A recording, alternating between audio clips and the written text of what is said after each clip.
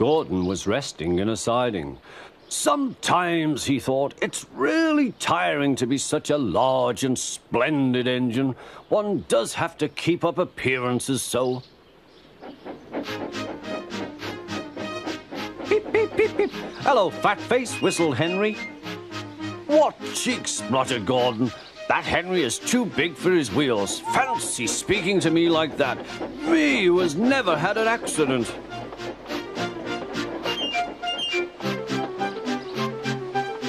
Aren't jammed whistles and burst safety valves accidents? Asked Percy innocently. No, indeed. High spirits might happen to any engine. But to come off the rails like Henry did, well, I ask you, is it right? Is it decent? Then it was Henry's turn to take the express. Gordon watched him getting ready. Be careful, Henry. You're not pulling the flying kipper now. Mind you keep on the rails today.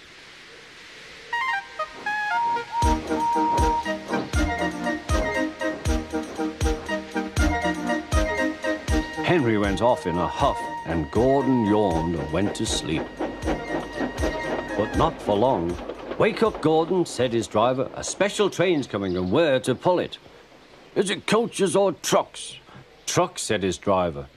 Trucks, said Gordon. Puh!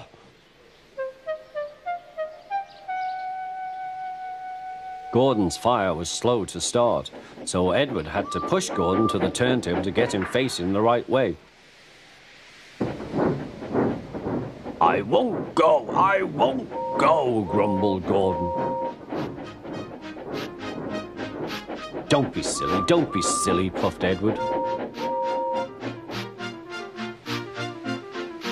At last Gordon was on the turntable. The movement had shaken his fire. It was now burning nicely and making steam. Gordon was cross and didn't care what he did. He waited till the table was halfway round. I'll show them, he hissed. He moved slowly forward to jam the table, but he couldn't stop himself and slithered into a ditch. Ooh, she hissed. Get me out! Get me out! Not a hope, said his driver and fireman. You're stuck, you silly great engine. Don't you understand that? They telephoned the Fat Controller. So Gordon didn't want to take the special train and ran into a ditch. What's that you say? The special's waiting? Tell Edward to take it, please. And Gordon? Oh, leave him where he is. We haven't time to bother with him now. On the other side of the ditch, some little boys were chattering. Coo, doesn't he look silly? They'll never get him out.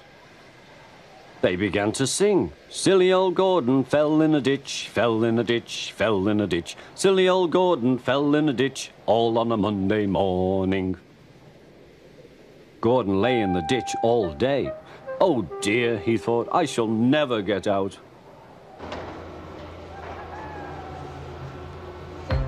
But that evening they lifted Gordon and made a road of sleepers under his wheels to keep him from the mud. Strong ropes were fastened to his back end, and James and Henry, pulling hard, managed to bring him to safety.